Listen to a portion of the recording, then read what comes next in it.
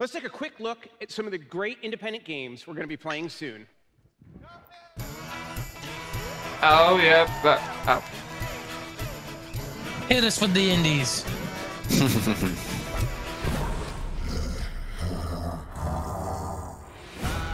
Cuphead. I like this music. Oh, yeah, Outlast 2. Deliver Us the Moon. Windchuck. I think Deliver Us the Moon was made by the same people who did Gone Home, but I may be wrong with that. Oh, what was that? Shadow Tactics? That looked cool.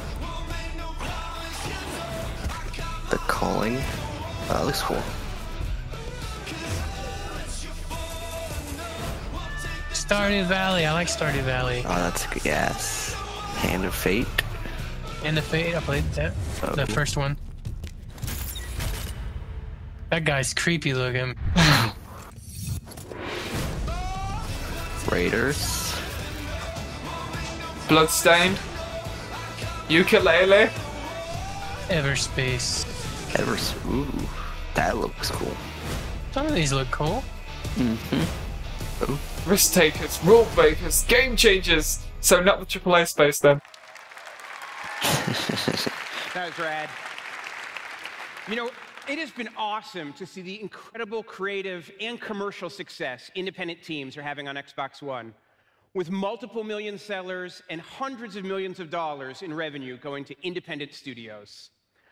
One game that's already broken the million seller mark is Ark: Survival Evolved from our friends at Studio Wildcard. Bart? For those of you who have already bought Ark on Xbox One, I just said, you'll be able to play it on Windows 10 PCs this fall at no additional cost, thanks to Xbox Play. That's kind of cool that they're doing that. Yeah. With all a bunch of games. So, Ark is part of Xbox. I've heard that the Windows It's a program 10 that enables players apps, to buy and play games because they're not while still in executables, development and they offer sort of feedback to like the creators. have some sort The of program has been a issues. huge success with both players Yeah, and but I don't think that's how they're doing it. And we're excited to have I a think it's lot like more the actual games coming game. to Xbox Game Preview soon, including Slime Rancher, The Oh, Color, no. Everspace, Daisy, and a whole lot more.